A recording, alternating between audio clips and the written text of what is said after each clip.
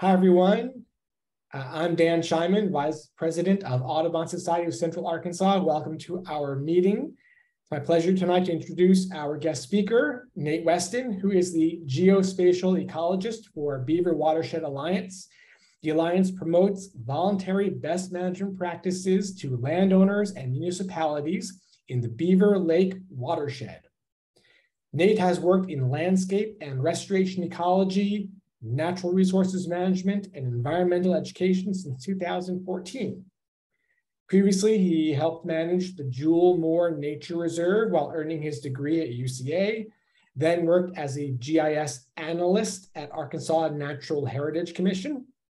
He has expertise in erosion, native and invasive plant ecology, habitat management, and the development of management plans. Nate also serves as president of Arkansas Native Plant Society and treasurer of the Multi-Basin Regional Water Council. And no surprise, he is an enthusiastic supporter of native plant landscaping, as many of us are. So take it away, Nate. Yeah, well, hi everyone. It's thank you all very much for inviting me here. I'm just gonna start my screen share.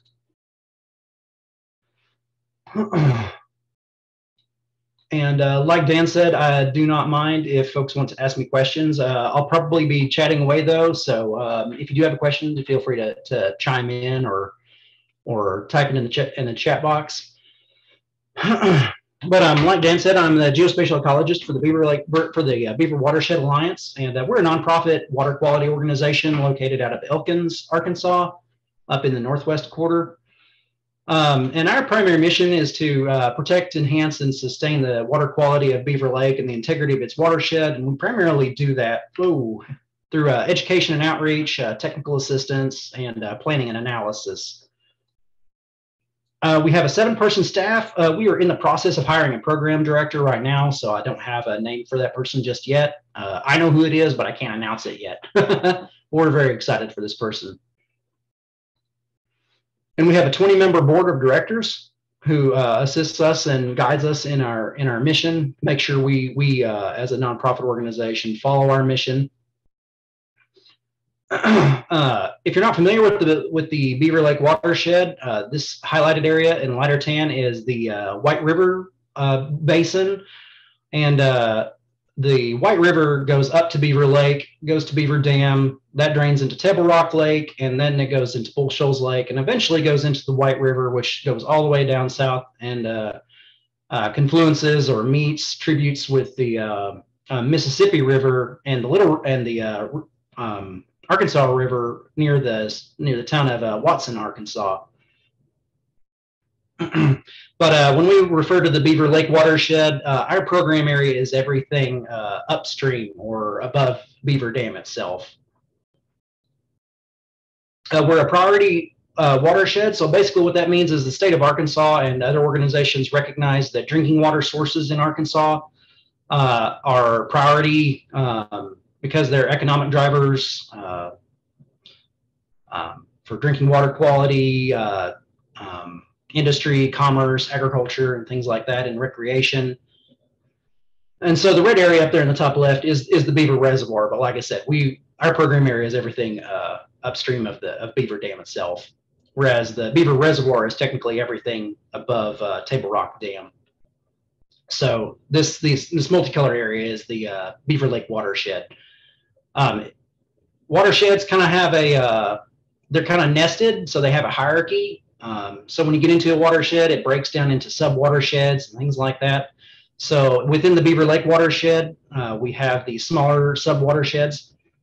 Beaver Lake is not a natural lake. In North America, the only natural lakes are ones that were created by glaciers, and in this case, Beaver Lake was created artificially or by humans.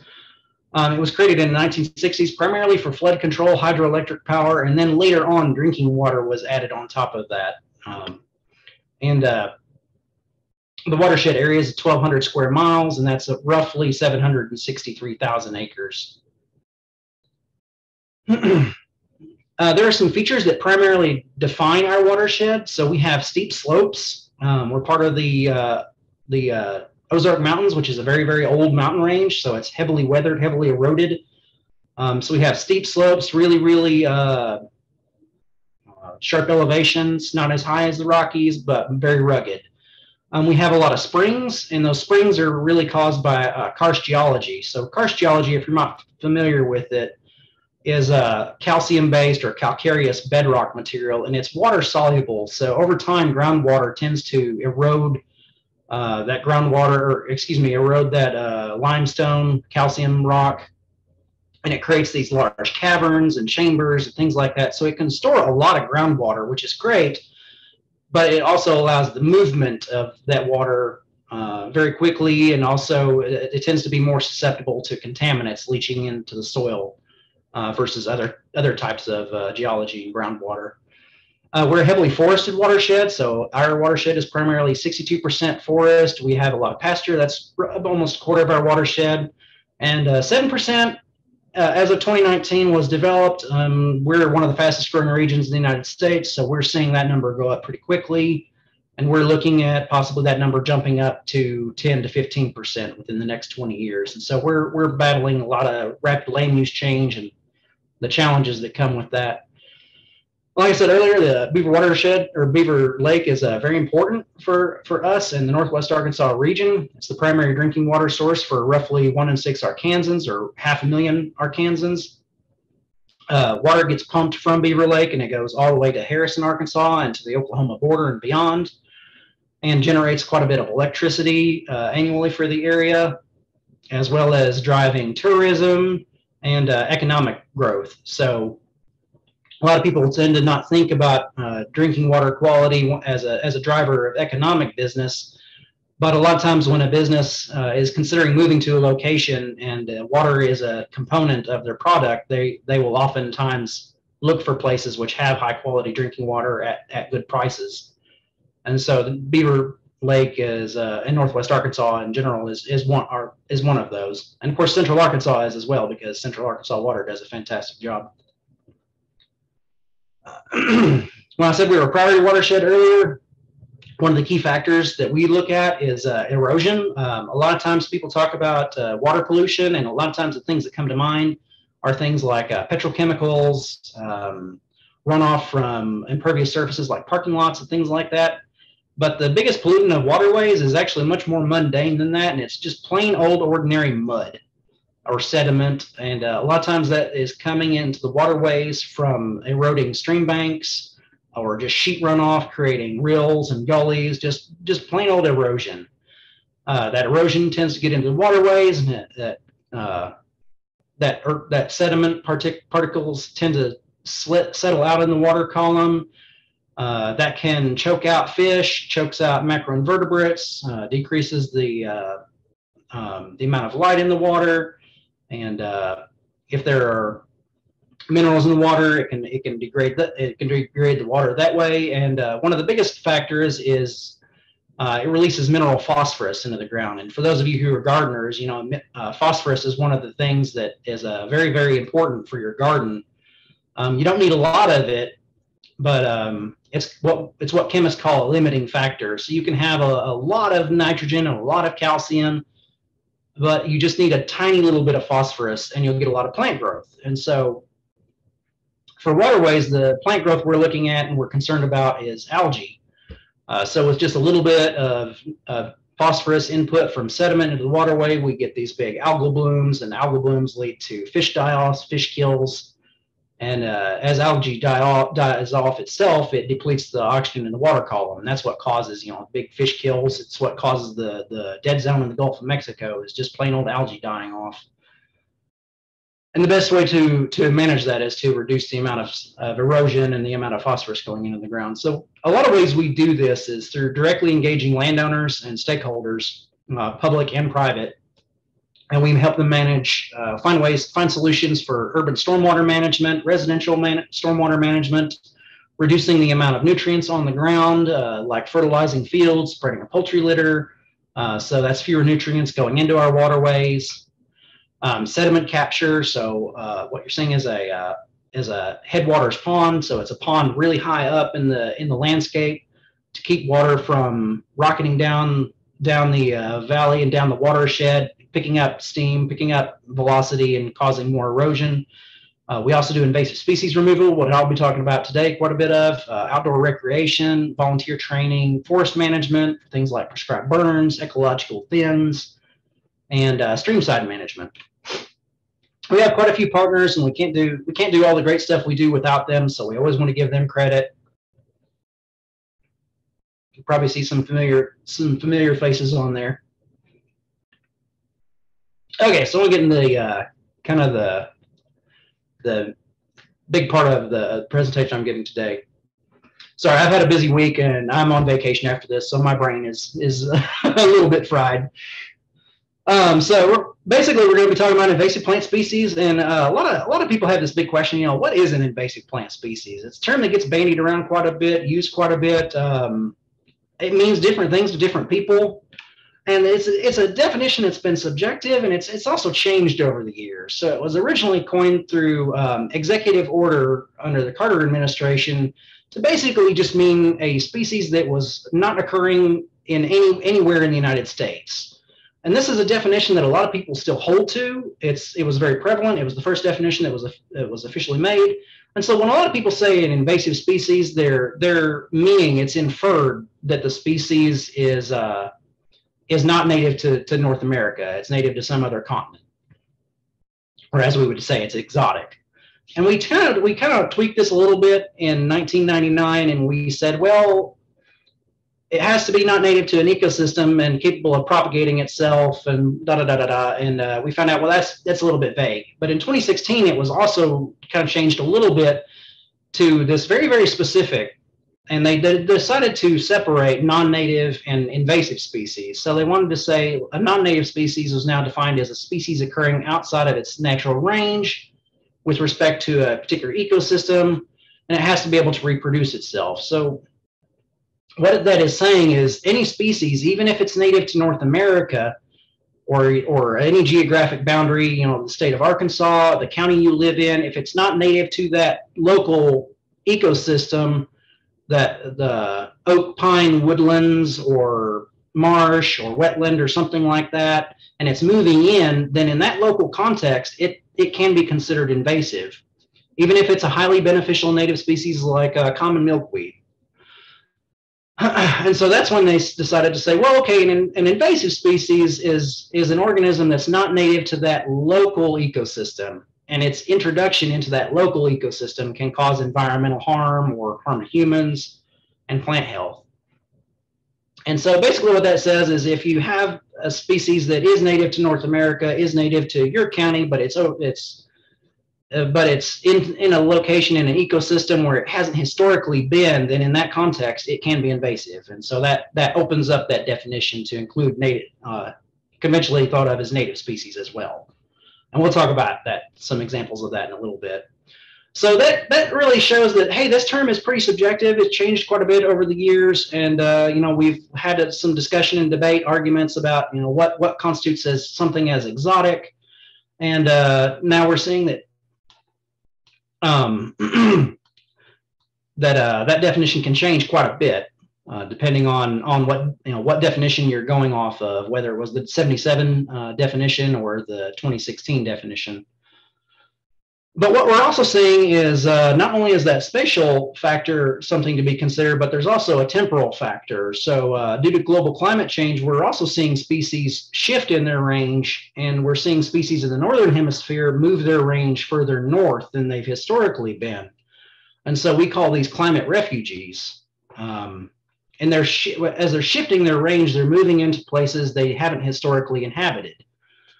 So that begs the question, do you want to call that an invasive species? It's not historically been documented in this location, but due to contemporary events, global climate change, it's now moving into that region or ecoregion.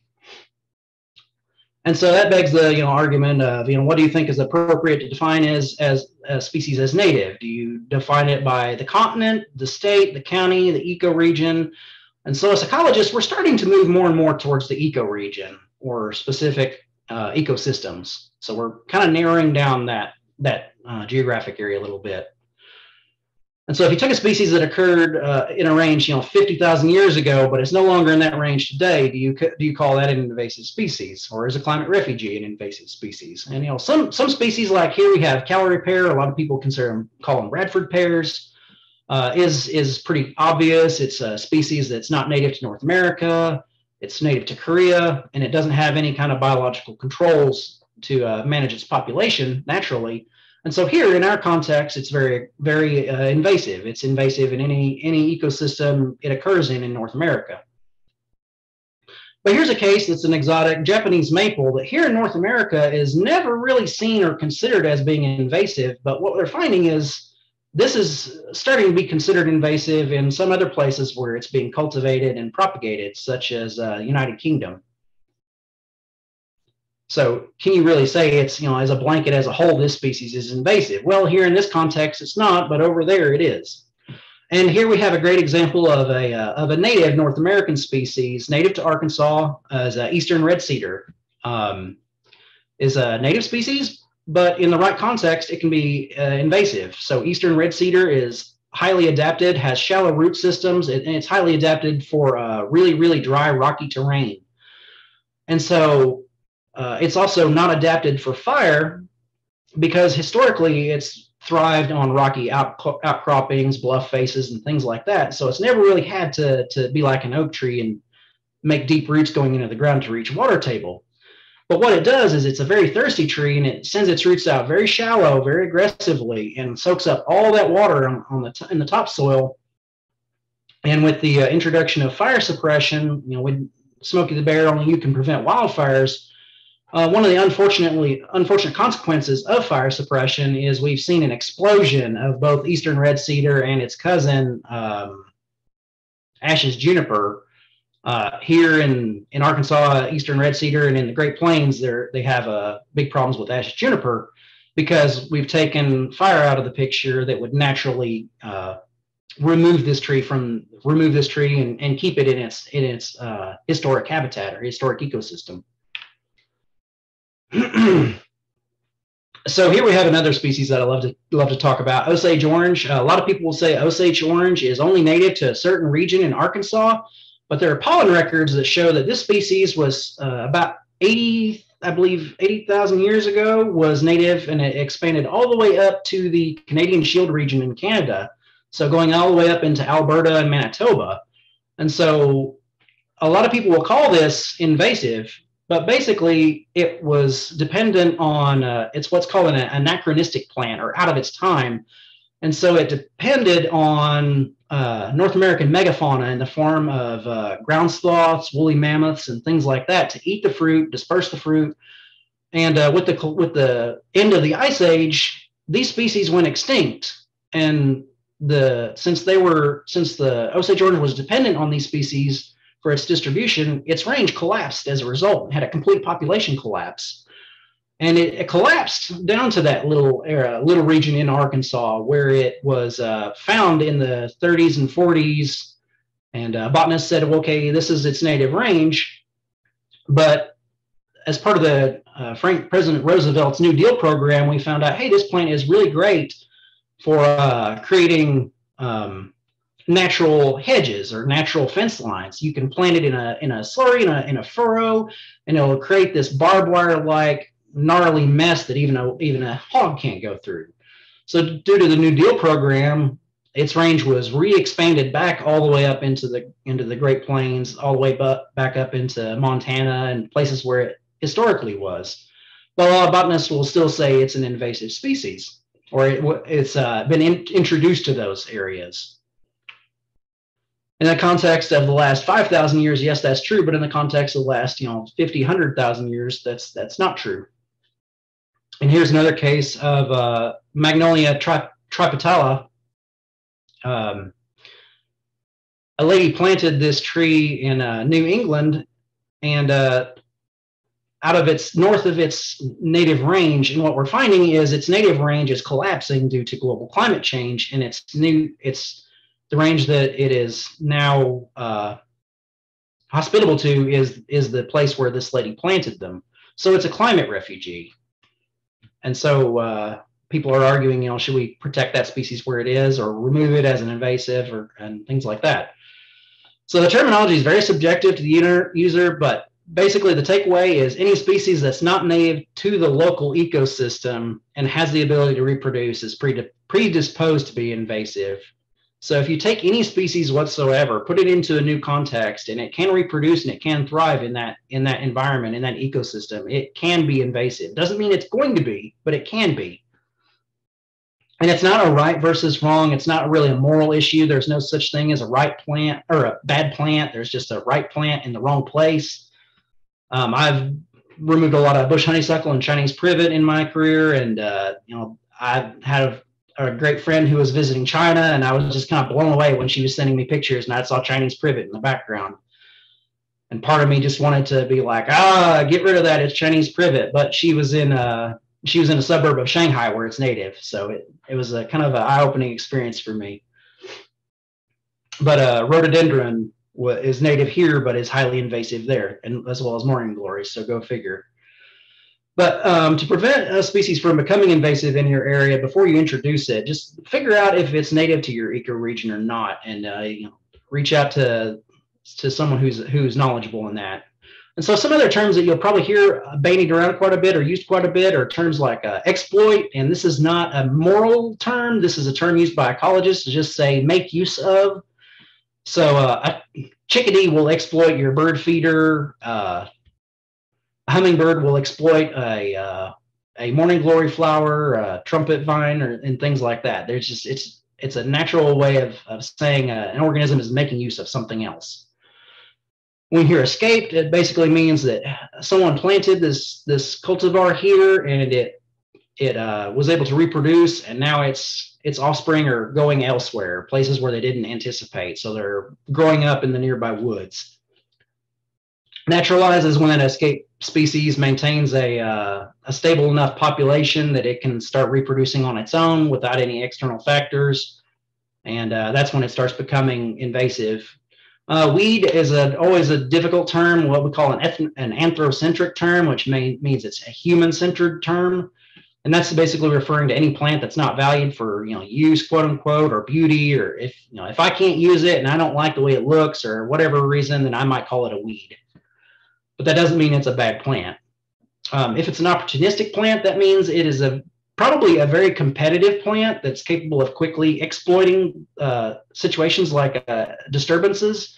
So if someone comes in and changes something on the landscape, or even naturally a tree falls, there's a storm, some plants are going to be better able to take advantage of that ecological niche that's been opened up than others. Cultivar is a species that has been selected for various traits over time, and nativar is basically a cultivar that is of a native species. So most invasive species are deliberately introduced. About 60% are deliberate, and 40% of those are through the horticulture trade. A lot of times you'll unfortunately find these in nurseries, garden centers, places like that, or in a bag of grass seed mix. A lot of times the bags of compost and manure you buy at the hardware store will oftentimes have really bad seeds in them, so be careful with those. And sometimes the pots you buy from the nursery, they might have other seeds in them. So I recently bought a lot of plants that unfortunately had a nasty weed that was coming up in them. So I had to quarantine them basically until I was able to weed out that exotic. Was a mulberry, Chinese mulberry crabweed or something like that, I think it was called, if I remember right. And some are accidentally introduced through conservation, like Chinese Lespedeza was introduced for forage and soil erosion. So that's unfortunate for conservation. And then some are introduced through homeopathy. 11% are accidental. Some get introduced through seed, livestock, packaging contaminants, vessel ballast, which is basically the bottom of a ship, and 28% we're just not really sure. Up here in Northwest Arkansas, these are some invasive species that we see quite a bit. It's going to differ a little bit for some of y'all. I know from Central Arkansas, my career there, my experiences there, bush honeysuckle, or excuse me, Chinese privet is really the most dominant one. As I like to say, it's the most invasive species in North America, even more so than kudzu, because it takes over so much more area. And they can be often transferred and introduced through things like machinery, vehicles, transporting soil, animals, and clothing, wind, horticulture, landscaping, manure, mulch, waterways. And you'll sometimes hear people refer to the quote-unquote TENS rule. This is a really, really outdated, unfortunate rule of thumb. It's not accurate at all. But a lot of people will argue that, hey, this species is okay to be introduced because only 10% of them will escape, and 10 to 50% of those that escape will actually become a nuisance. So if I release or introduce this exotic species, then there's just a really small chance that it's going to be a problem. So, you know, who cares? And that we don't really like that, because that's really misleading. It's promoting apathy. All you need is just one escaped species to become an ecological nightmare that's going to cost millions, if not billions of dollars. And some of the other ones we'll commonly see up here, like leatherleaf mahonia, Oregon grape. It's one I see pretty regularly planted around, but I can go walk out in the woods and I guarantee I'll find this thing popping up. Barberry as well. Wineberry is one. This was planted. People absolutely, it's a relative of blackberries. It has a very, very flavorful, delicious fruit. So people like planting it, but it escapes and just goes crazy. And so this is when we get kind of technical. So what really makes an invasive species invasive? And so basically, you have different life history of species, and plants and animals, they're always competing with each other for space, light, nutrients. One thing that a lot of people don't really ever, a lot of times they don't think about is they're also competing with services like pollination. So if you have two flowers growing side by side and you got a bee flying around, both those flowers are trying to attract the bee's attention. So the bee will pollinate the plant, fertilize its seed, and it can continue its reproductive cycle. So that's kind of a form of competition that a lot of people don't consider and kind of undervalue. But in ecological terms, when we talk about some of these things like production, so we might talk about plants like they're a bottom-up producer. Basically, what that is if you have any kind of animal, they have to depend on production or plant matter to sustain a population.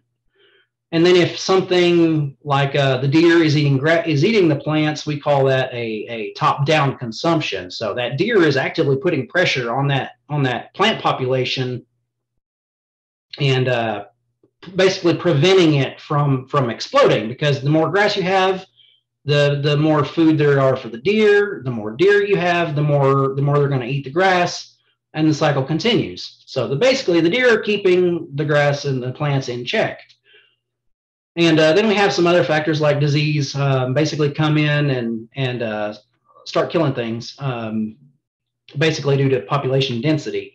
But basically, as a rule, non-natives kind of break these rules. They don't really play by the same rules that natives do because they didn't grow up in the same ecosystem. They didn't evolve with the same other organisms. So kind of they're cheating. They're playing by fewer rules. And what happens is they don't really have that top-down pressure. So deer may eat that privet, but they would rather eat the trilliums, and they would rather eat the native species. And so what that does is that escalates that pressure on top of those natives, and it decreases that pressure on those exotic or those invasive species. So what happens is you're kind of getting a positive feedback loop. So you're getting more consumption, more pressure on your natives, and less consumption, less pressure on those exotics and invasives. So that's giving those exotic invasives an unfair advantage, so to speak. And so here's a great example of that. Has anyone seen a deer exclusion area?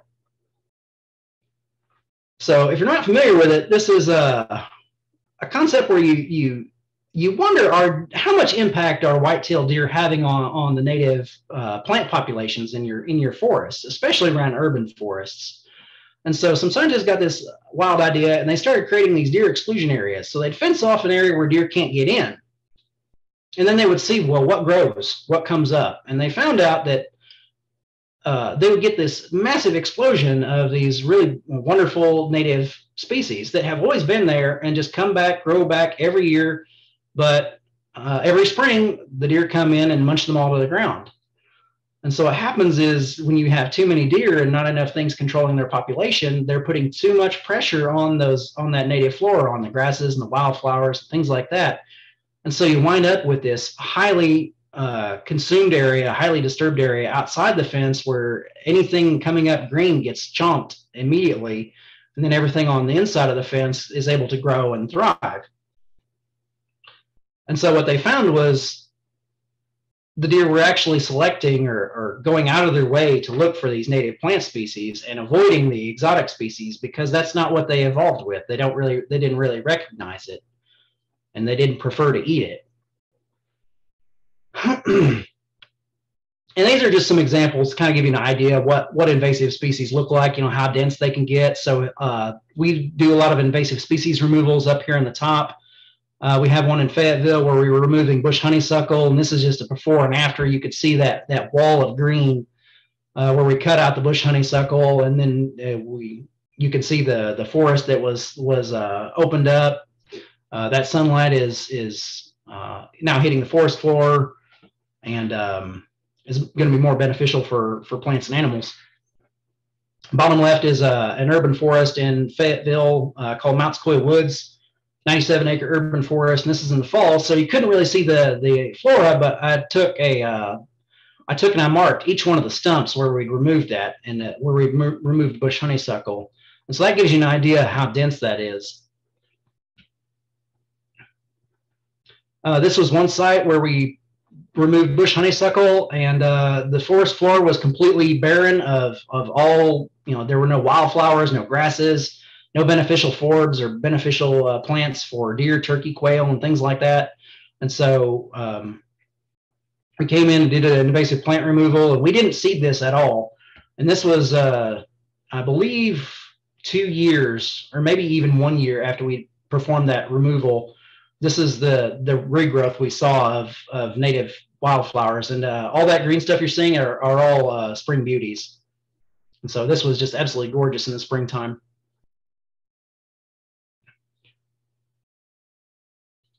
So what invasive species do is they basically exploit those natural and man-made disturbances. So if you come in and you cut down some trees or you move some machinery around, you basically change the ecosystem.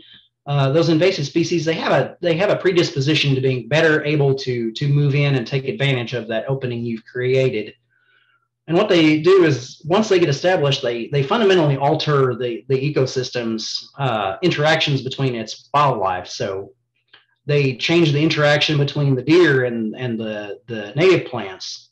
They're shifting that pressure onto those native plants, and they're changing the sunlight. So that bush honeysuckle or that privet is shading out the understory, so there's less vegetation, and at the same time they're growing over and out competing that vegetation. So they're competing for structure, space, soil, nutrients. They're competing for water, beneficial bacteria interactions in the soil. Herbivory, like we were talking about, they're taking that. The deer are preferring to eat the natives, predation too. And this is one that people also really aren't as aware of, but they do what they steal pollination services. So one unfortunate thing is people will plant an exotic species and they'll say, yeah, and we'll, might advocate, you should remove that and plant this other thing instead. Well, what do they say? But the butterflies love it. The birds love it. Look at this plant. It's got so many bees on it. But here's the issue with that. If you see that bird or that butterfly, those bees on that plant, that means that organism, that pollinator isn't visiting a native. And because of that native might go unpollinated. It might go without that service. The bird might not be eating the fruit and distributing the fruit, so that plant can successfully continue its reproductive cycle that year, because that organism is too busy focusing on this exotic species because it might have richer nectar or juicier fruit, sweeter fruit, or something like that. And so some things that can really change that natural ecosystem, the thing that keeps it in balance, is called a disturbance regime. So it can be a change in the fuel load, clearing out the understory, changing the fire intensity or severity or frequency. So taking natural fire out of the equation, or even burning a place that shouldn't ever be burned is also a factor. Places that it might suffer from a drought or flood, or even a tornado comes through. A tornado comes through, and then all of a sudden you've got a row of bush honeysuckle that's going through the lane, or right-of-way easement, or something like that. Anything that kind of upsets the balance, so to speak, opens up an opportunity for an exotic invasive to move in. So basically, those invasive exotics, they suffer few of those negative pressures, and they may enjoy more positive pressures.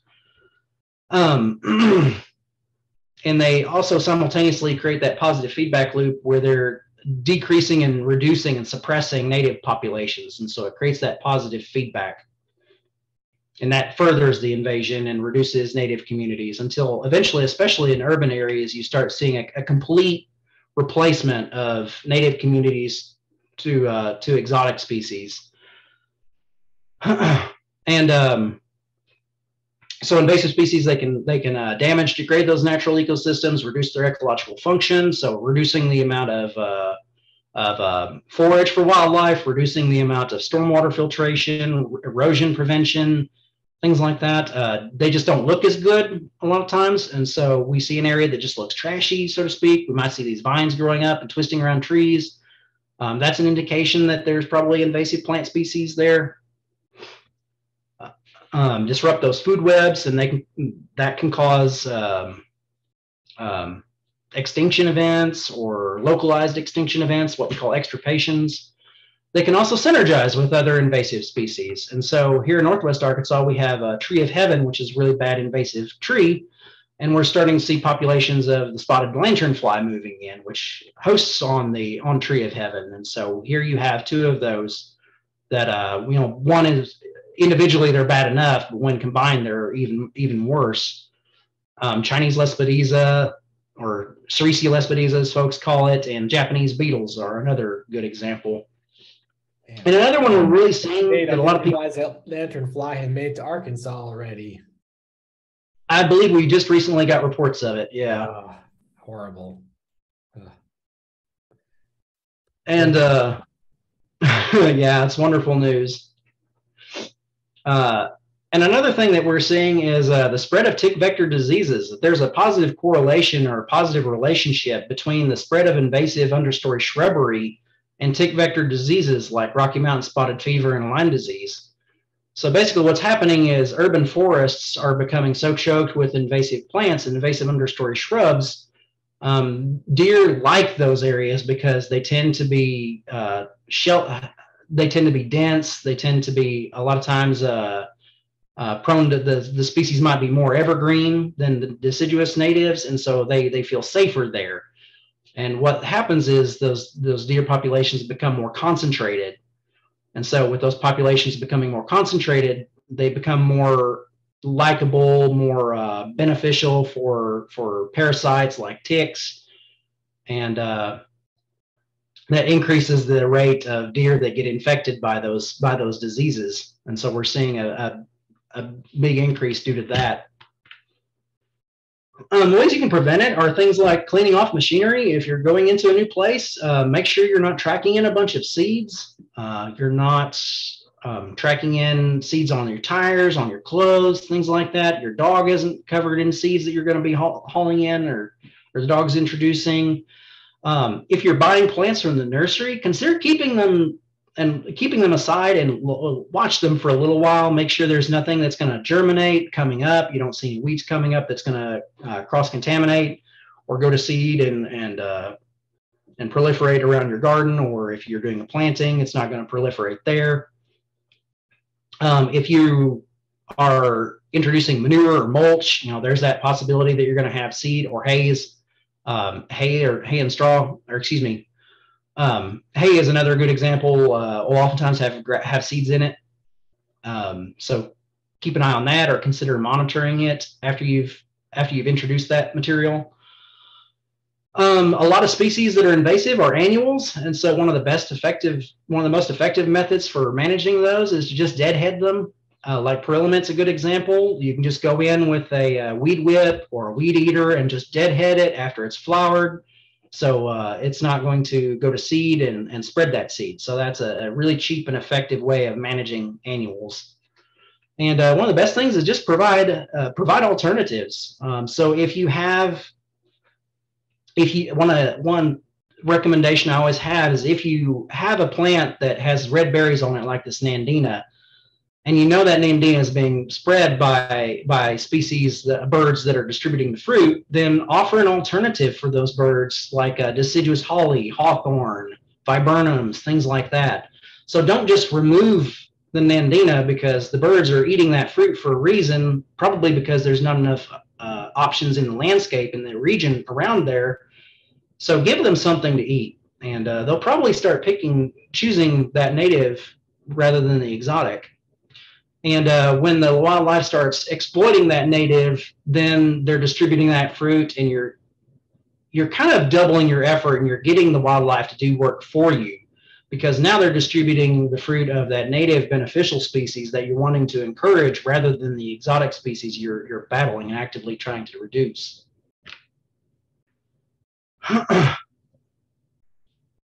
And so basically, what I always recommend is, whenever you're looking to develop a management plan for dealing with invasive species, kind of develop a plan. You want to first identify what it is.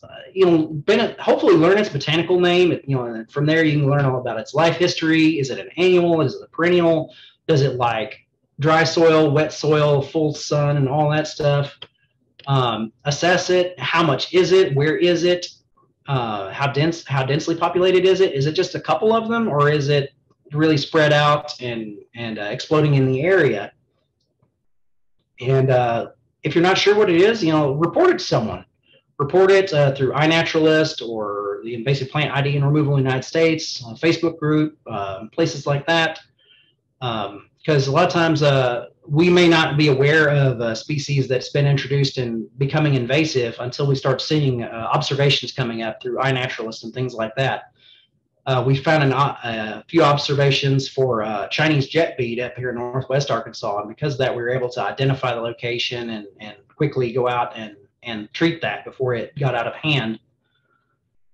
And prioritize. And this one is a little bit counterintuitive. If a lot of people will see a big population of invasive species, and they want to just tackle that, and a lot of times they kind of overlook another species that's just there.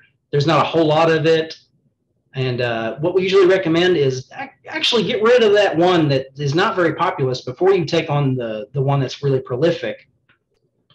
Because what you're going to do is, if you take care of all that really populated species, you're going to you've created a big ecological disturbance. Like we talked about earlier, you created a blank slate for that second species to come in, and it says, hey, look, you've gotten rid of my competition. Now I don't have anything keeping me from taking over. Great, thanks. And so we call that ecological release. So if you have good example is Asian bittersweet.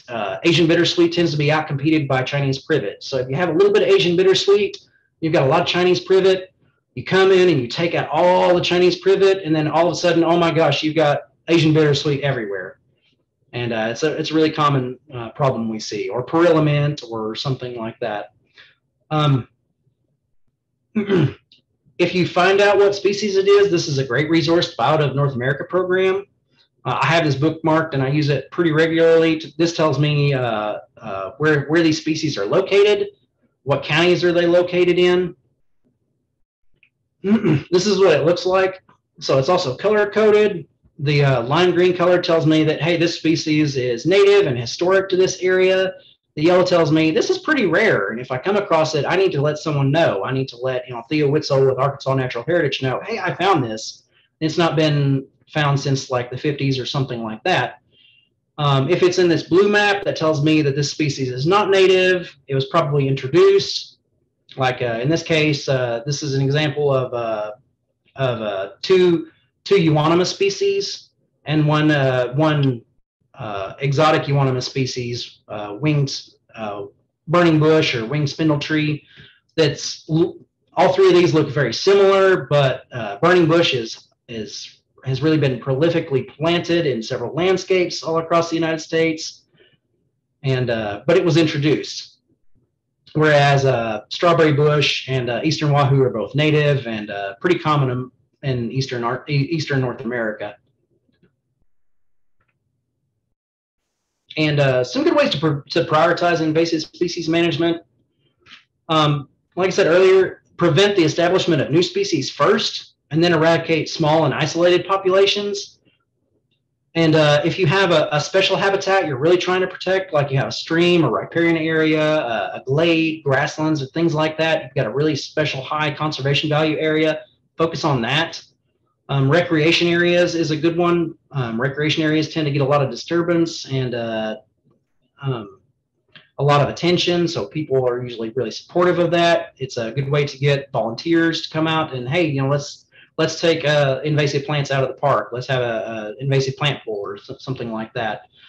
Set really set specific and manageable goals. Don't try to just say I'm gonna get rid of all the bush honeysuckle or privet or whatever on my property.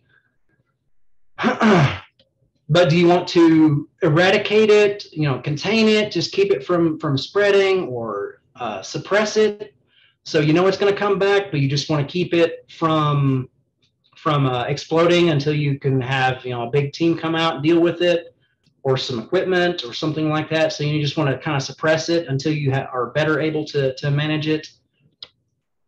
But and that can be expressed as like, reducing its spatial size, reducing its extent, or reducing its density, deadheading it to prevent it from going to seed, if it's an invasive vine, preventing it from killing trees like kudzu, or maintaining access to infrastructure, so like keeping it from clogging roads and power lines and things like that.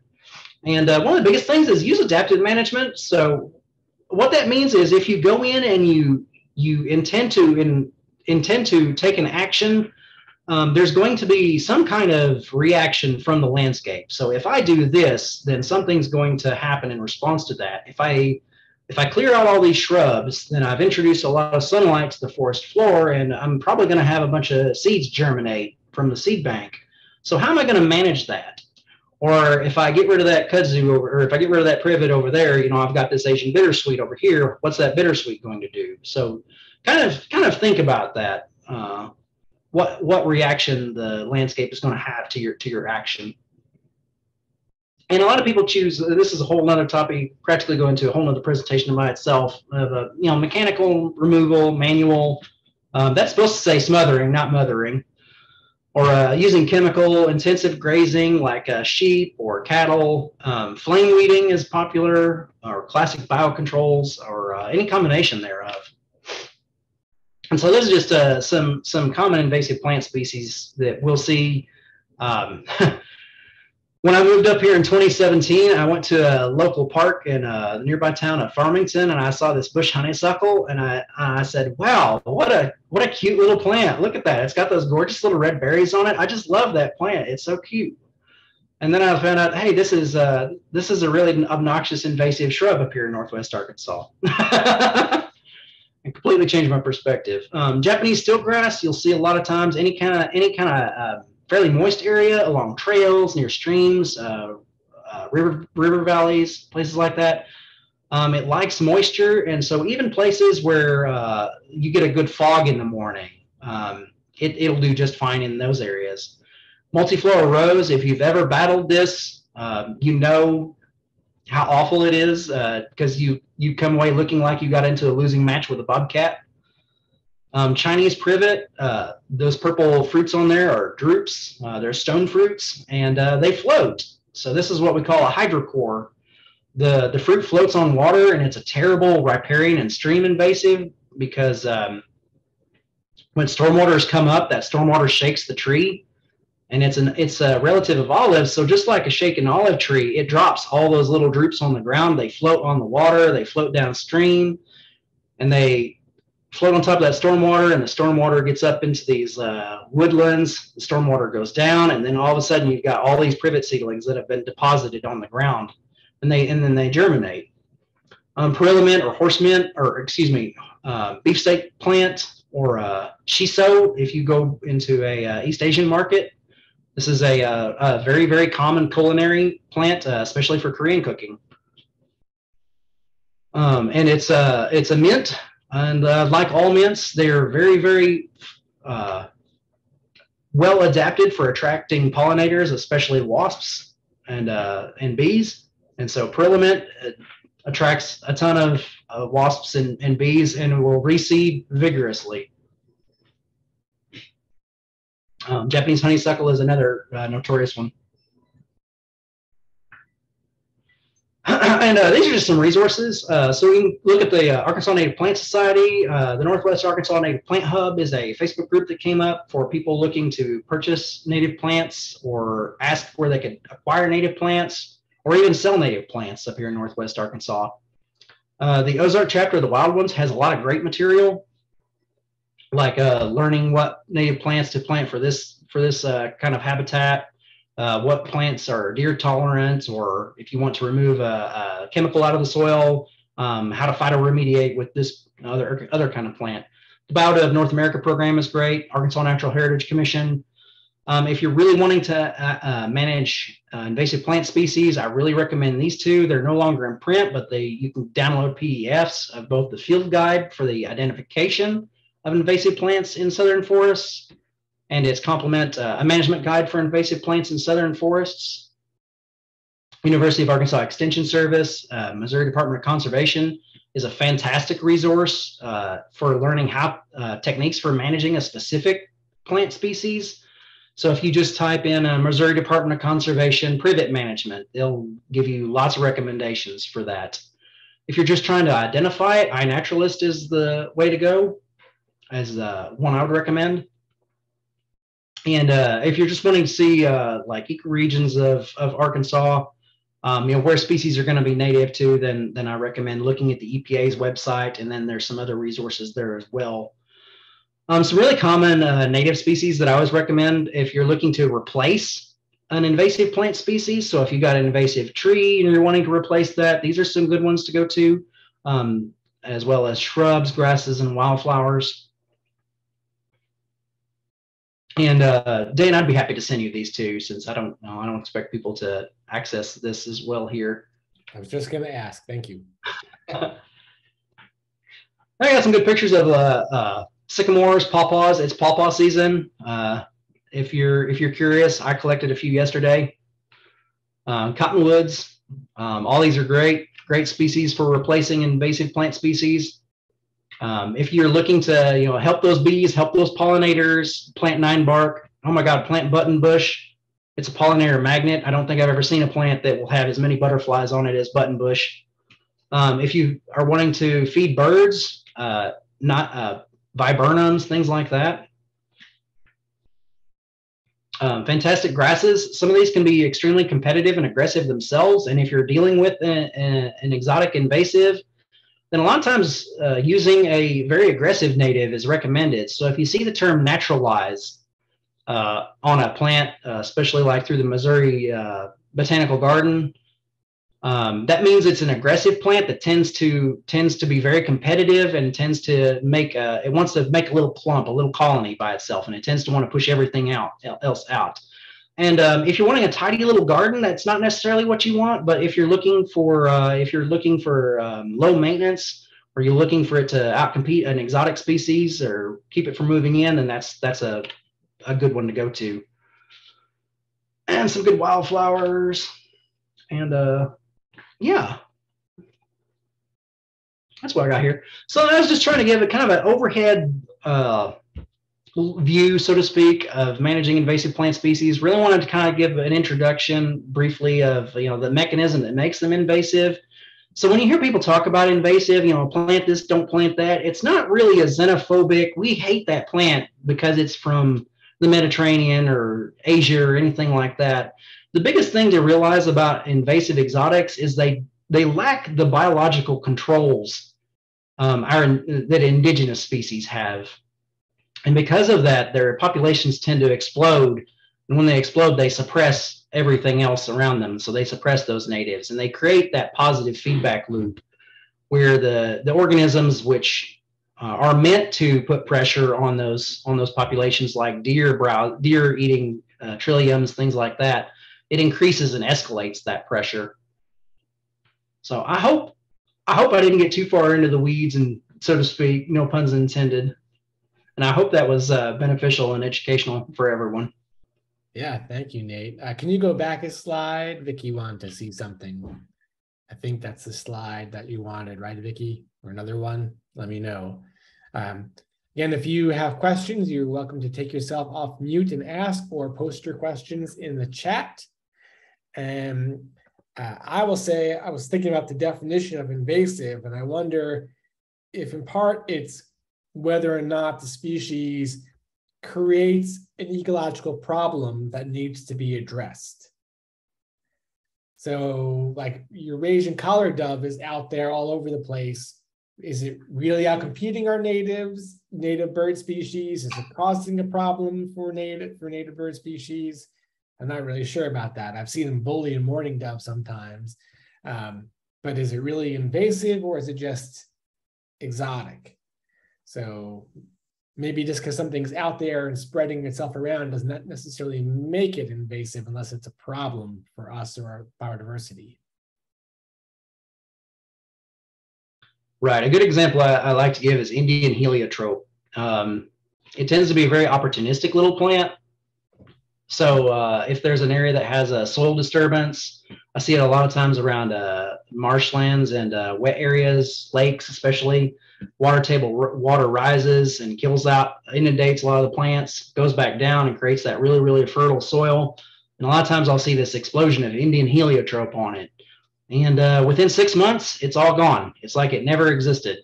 But Japanese stiltgrass, extremely invasive, persists and is able to create a wedge in the local ecosystem and kind of force everything else out until it's established itself. And so that's kind of what we mean by something is invasive. It has the ability to assert itself in the ecosystem. Whereas another exotic like the Indian heliotrope might just move in and take advantage of an opening that was created, complete its life cycle, and then it's gone until that opportunity presents itself again.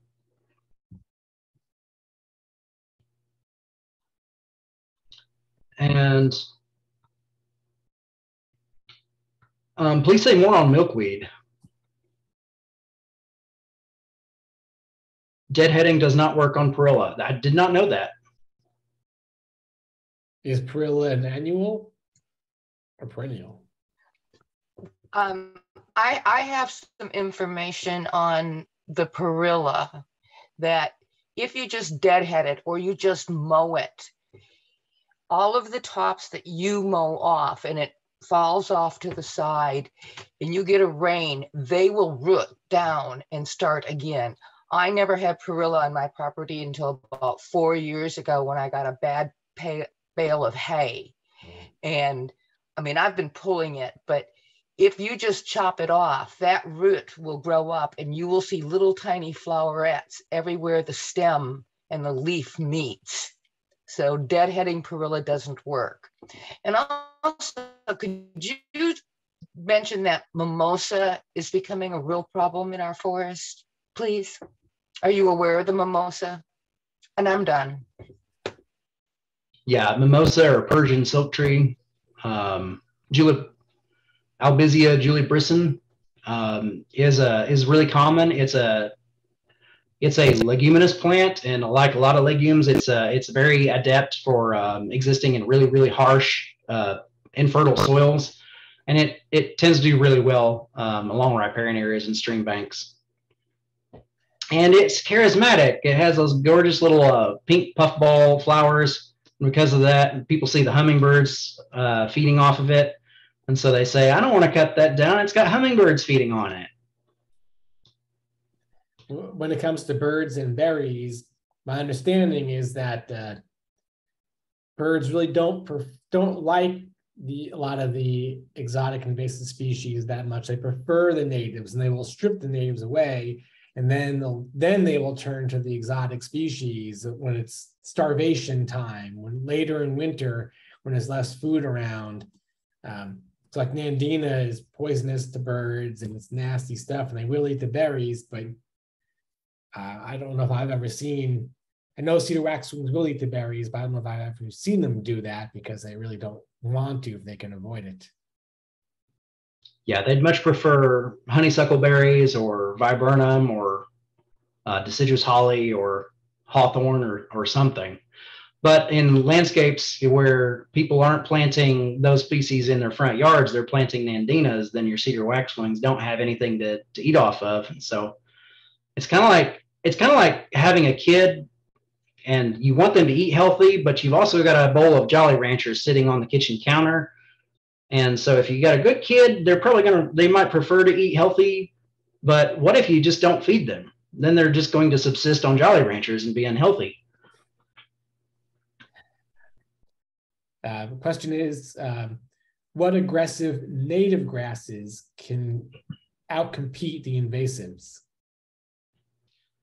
So there are a lot of native grasses that are very aggressive. I'd say the two I know of that are probably the most aggressive that are native are probably wood oats, river oats, Chasmanthium latifolium, and deer tongue grass, Dicanthelium clandestinum.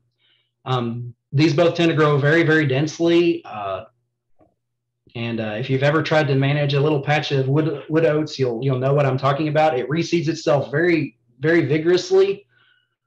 And it definitely can outshade some invasive species like stiltgrass. And I've seen jewelweed just completely outcompete stiltgrass as well.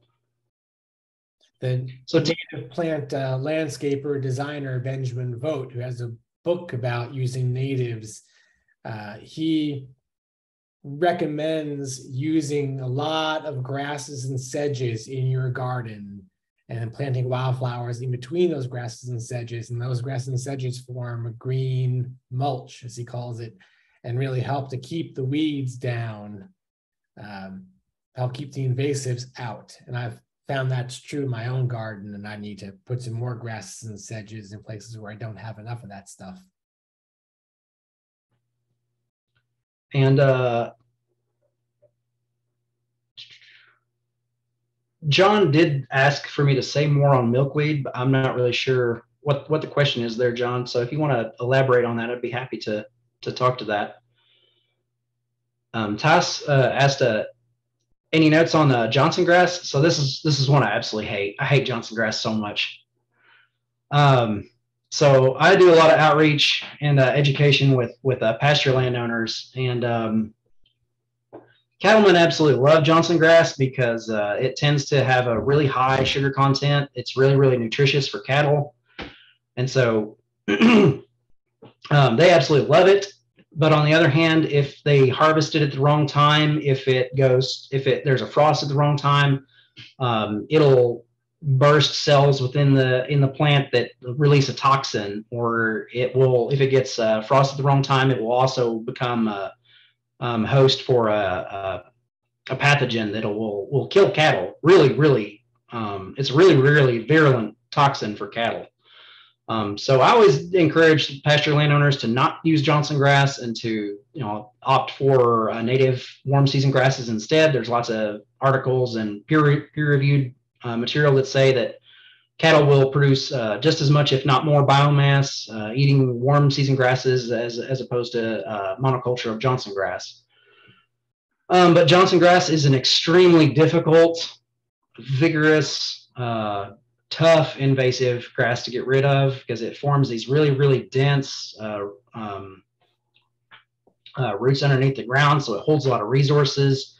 And it's one of those, you can mechanically remove it, but if you mechanically remove it, you probably won't get all of those little roots, and they'll come back really aggressively. And by doing that, you also create a lot of soil disturbance, which opens up the ecosystem to invasion by other species. So it's, as much as I don't like it, it is one of those you almost have to use an herbicide on it. It just because it's so difficult to get rid of. Hey, John, I'll give you the last question. John Webb. Can you hear me, Nate? No. Yeah. Oh, okay. Fine. Can barely hear you, John. Can you type your question in the chat, please? Sure.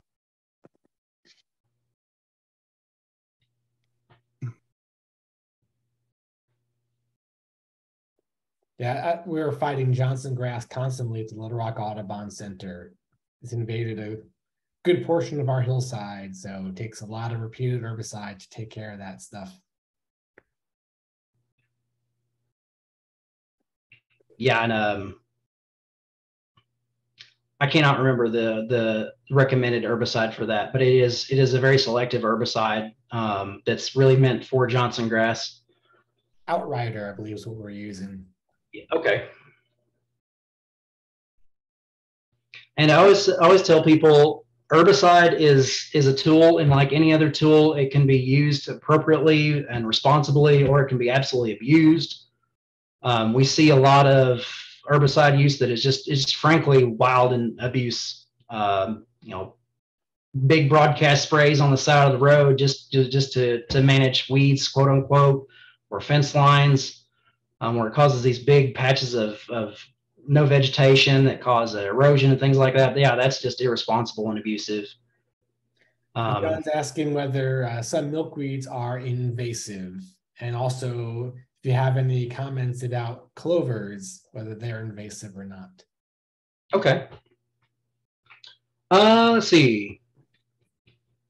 I'm not familiar with any milkweeds specifically that are invasive. Common milkweed is very aggressive and it's a native, but it can be invasive. So whenever people are planting pollinator patches for monarchs, I always recommend, if you're wanting to put common milkweed or include common milkweed, give it its own space, because it is frankly a bully and it will bully everything else around it. And so in that local context, it is invasive.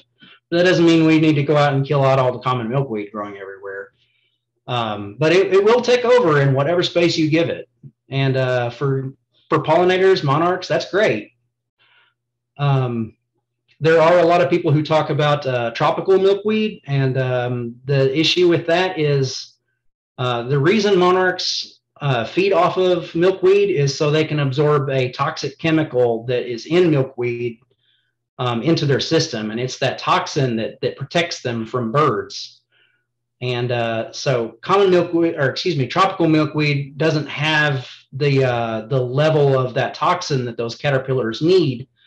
And so the argument is, if too many caterpillars start eating too many tropical milkweeds, birds start eating those caterpillars, or those butterflies, excuse me, then those birds don't get sick. Those birds don't learn, hey, this is poisonous, I can't eat that.